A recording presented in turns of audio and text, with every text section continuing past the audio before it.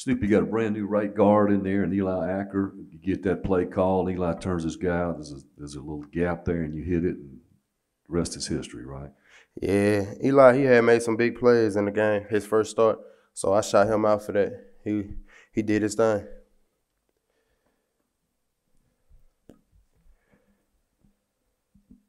We've heard you and Jarian and Henry all year talk about how the three of you have never had a good game at the same time.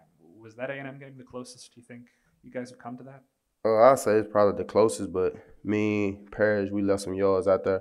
So we got to get better on our end. And Ely, he had a good game, so I salute him for that.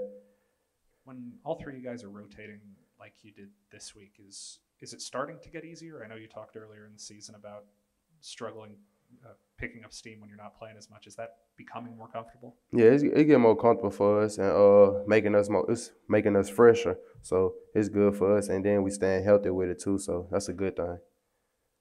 Lane talked about your touchdown kind of being just a breath of relief when you were watching that one. For you, what did it feel like when you kind of were able to put the game closer to out of reach? Oh yeah, it was just another one for me. So it was a big one for me, but it was just another one too. So it was pretty good.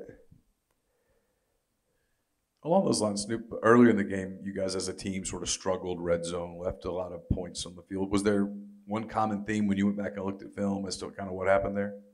The first one was on the goal line. It was on me. I could have went straight ahead and got in there instead of cutting the ball back. But it's just some things I got to clean up. But I'll get it next time. Obviously, you've been here long enough to where you can make decisions for yourself at the end of the season about whether you want to go pro or that kind of thing. Is that something have you begun to even think about your future past this season? I'm still deciding on it. Just trying to finish these two games and a bowl game. So I'm gonna let that come